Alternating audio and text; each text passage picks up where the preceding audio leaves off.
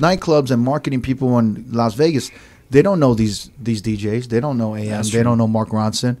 So you're kind of, I mean, at the time, remember it evolved to them calling us mashup DJs? Yeah. When we were just club DJs. Yeah. Well, that was, mashup is a kind of amorphous word that means a lot of different things. Right. Like, you know, yeah, that was the era of, well, AM, of course, pushed the agenda in terms of bringing every genre together, and that became the standard. You know, like he set the standard very high, and then everyone followed.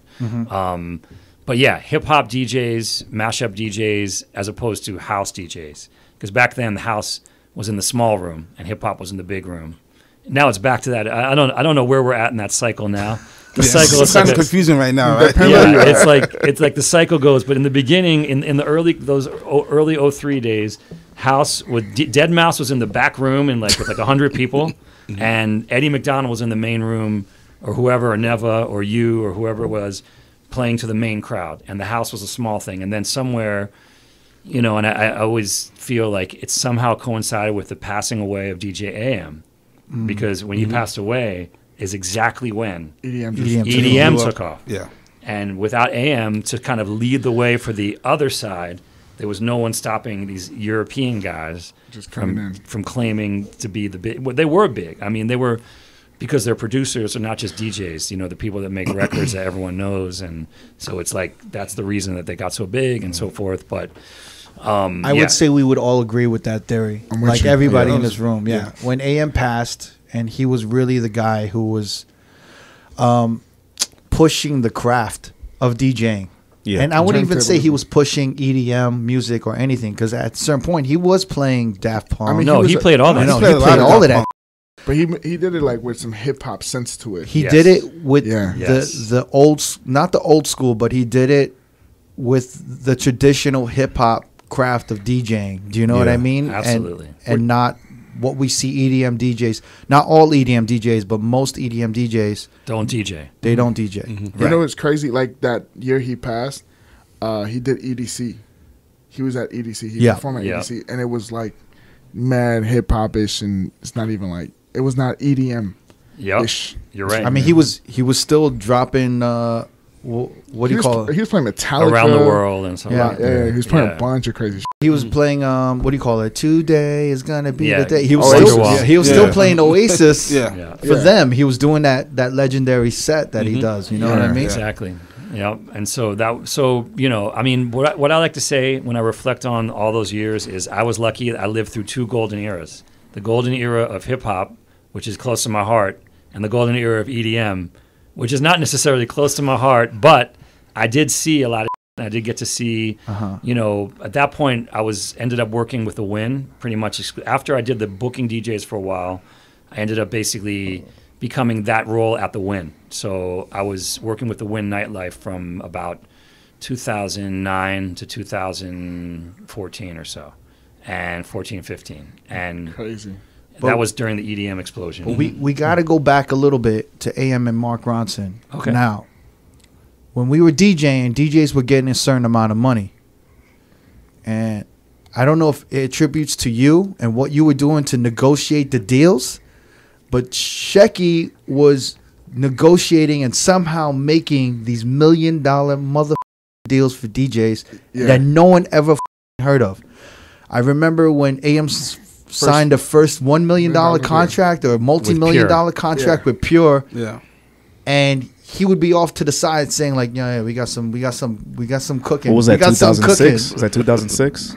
When AM's first? 7 maybe? No. 6 or 7? No. It was earlier. It was like 5 or 6. Yeah. 5 or 6. Yeah. Yeah, the biggest AM was leading the way creatively. He was also leading the way in the terms of business, because he was very good at recognizing his own self-worth. That was the lesson of many lessons I learned from him. It was know what you are worth and stand up for it. Like, he was like starting to get more and more popular. And first he was getting 1,500 out here, then he was getting 2,500 out here, then he was getting 5,000 out here, and it kept going up and up. And then he made that big move to Pure, and there was a story which I've told before, which involves basically me sitting down with Stevie D, who was the head of Pure at that time, and throwing. I mean, we had discussed. You know, I was AM's Vegas friend and like Vegas agent, you could say. I wasn't really his manager, but I sometimes played that role a little bit. And I had discussed with the other people like what we wanted, and basically, I walked in and you know, I said he was already the biggest DJ in Vegas at that point. He had been doing hard rock prior to that, right? So he was by far, and he was also dating Nicole Richie. So he was in the People magazine every week. I mean, he was like on the news every night on like Entertainment Tonight and stuff like that. Yeah. He was a very big star at that moment. And so we walked into the room, and I said to Stevie D, "Hey, look, man, like who would be the biggest possible DJ I could help get for you right now?" And he's like, "AM?" And I was like, "Yes, there is an opportunity at the right price that he will jump ship." And he's like, "What's that price?" And I told you I play poker, so I put my poker face on.